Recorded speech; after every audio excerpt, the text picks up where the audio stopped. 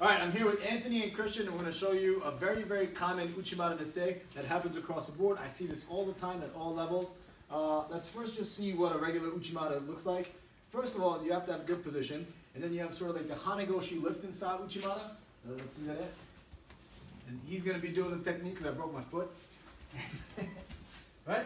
He has the lifting style Uchimata, right? Classic regular Uchimata.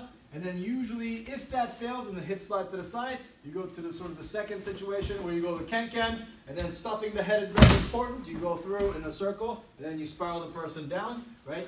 You have to make sure the other person's head is lower than yours for the ken-ken, okay? So here's what happens, very common. When he goes Uchimata, he's ken-ken, and then he feels, oh no, I can't get it, and then Anthony drops to his knee, and then he gets taken back.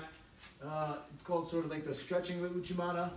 It's a very legitimate counter, and that's one of the main things that can happen when you're going for finishing Uchimata.